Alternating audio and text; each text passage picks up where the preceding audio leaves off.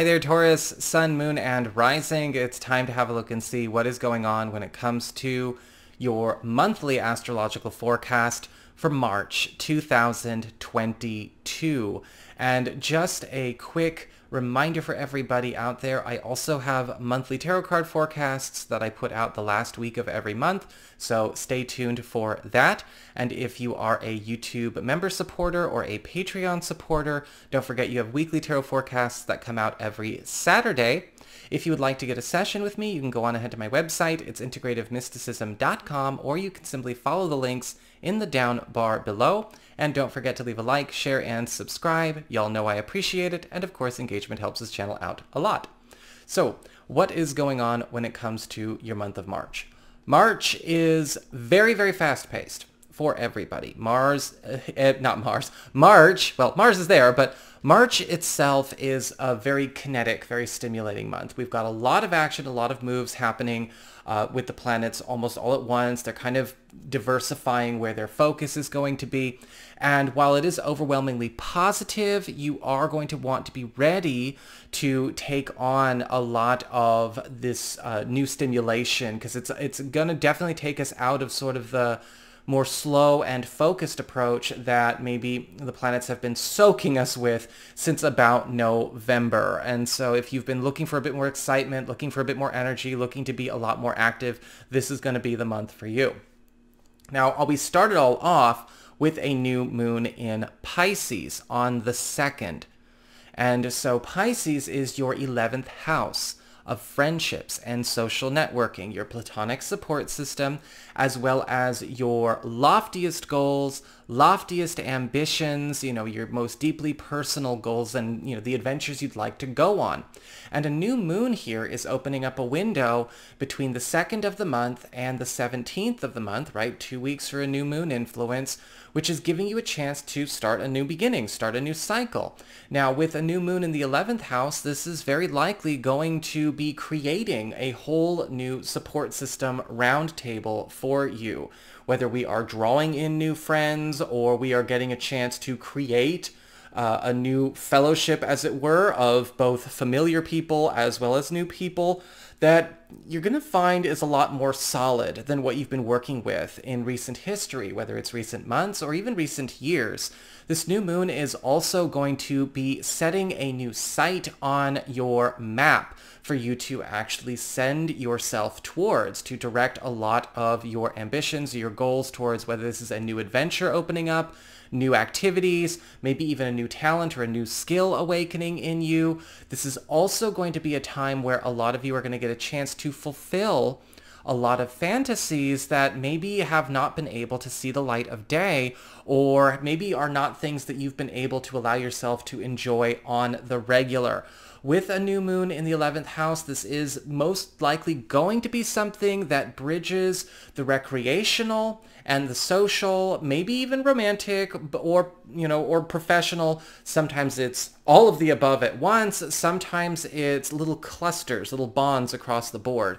With a new moon in Pisces, what we see here, though, is this is going to be overriding and overwriting a lot of what your normal has been, changing not only how people see you, but also what you are able to actually achieve in this life, what you're able to orient yourself towards faster.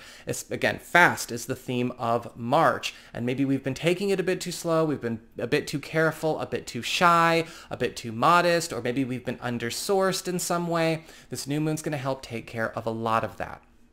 We also have Venus and Mars both entering Aquarius on March 6th, where they will be through the duration of the month. Now, this is your 10th house of career, upward mobility, promotions, status, stature, anything that is going to help you elevate your position either in your field or change the impact you have on the world around you and how you make your mark on the world around you.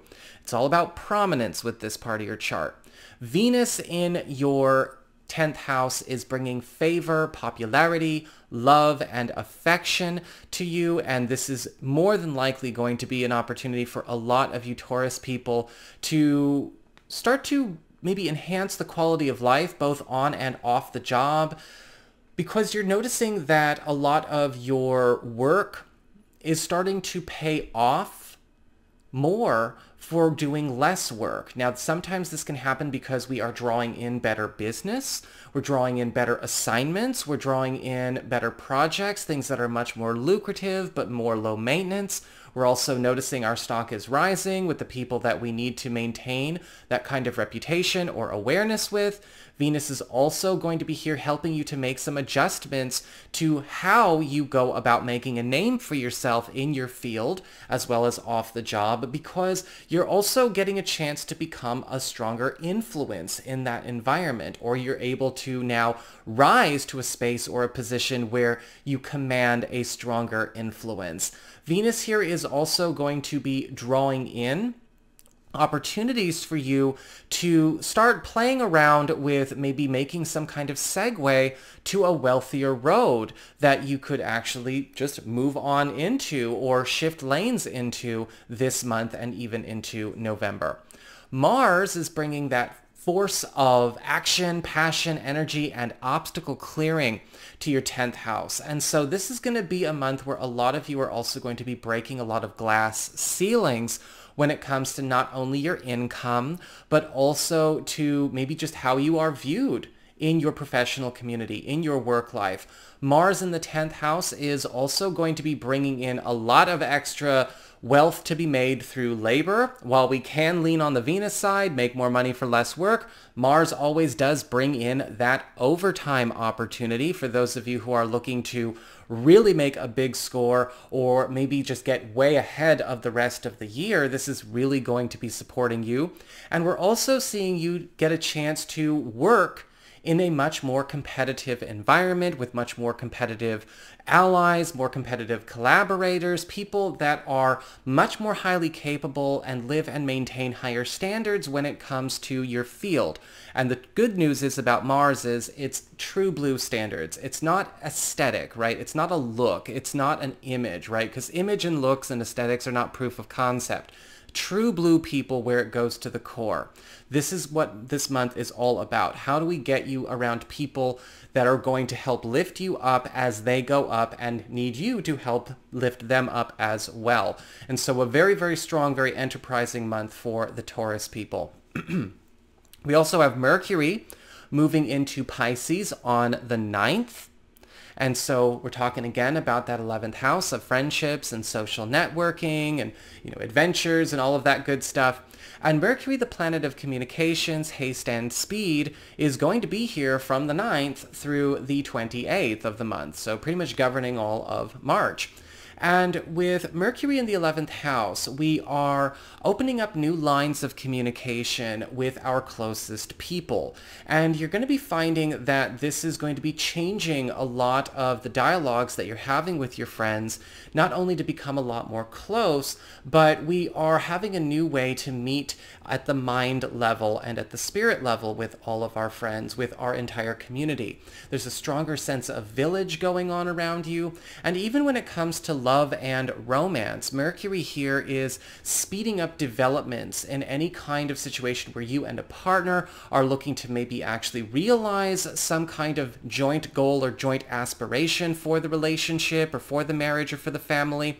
And for those of you that are single and available, you're definitely going to be finding that a lot of options are going to be available here for you, because with Mercury in the 11th house, you're going to be having a lot more social contact opportunities happening here. People are going to be coming to you in droves, and you're going to be connecting with people, again, on more of that mind-spirit level first. And so we're getting to see this person for the inside very, very quickly, as opposed to maybe just the outside. And so new love opportunities could be starting in reverse, which is a very interesting prospect for a lot of you there. This is also going to be a time with Mercury in the 11th house where you may be noticing that friends and your support system are also speeding up the maturation of a lot of projects and a lot of investments that you have been working on all by yourself. And so it may feel like you're getting rushed a little bit, but maybe you're not going as fast as you could, and you will have the help and resources to hurry things along. We also have the sun in this part of your chart through the 20th of the month, and bringing that attention, enhancement, and support here. We've got stronger glue creating stronger bonds in your relationships. With the sun in the 11th house, this is of course talking about all relationships, whatever kind of relationships they are, platonic, the guys, the girls, or maybe family situations, maybe even going on with your partners or partner-to-bes. But with the sun in Pisces, what's happening is that we are setting up an opportunity to bring in a lot more levity, a lot more joy, a lot more of that sweet, wholesome simplicity, which is going to allow everyone to be not only a lot more comfortable in their skin, but to feel more at home in the world with one another as well. So a very, very beautiful month. This is going to, of course, that attention, enhancement, and support in the 11th house as well, give a lot of you a chance to get to know everybody around you so much more intimately. After the 20th, the sun moves on into Aries for the remainder of March and into the third week of April. And after the 28th, Mercury moves on into Aries for mostly the last 3 days of March, but again, going into April as well. And so Aries is your 12th house, the area of your past, privacy, the hidden zone.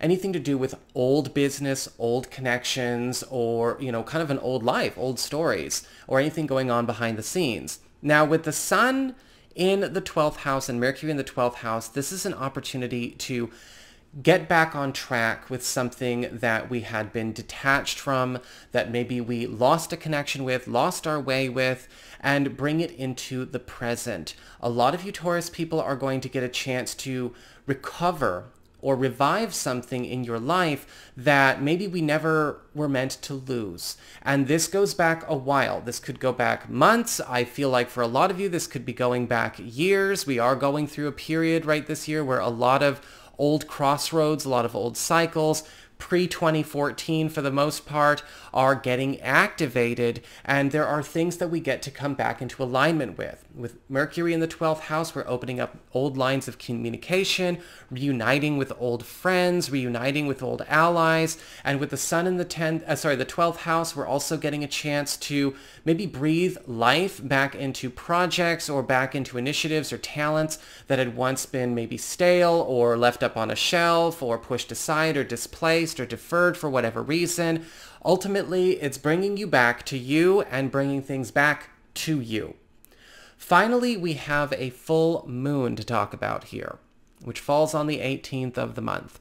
And this is a full moon in Virgo, in your 5th house of romance, creativity, recreation, as well as parenthood.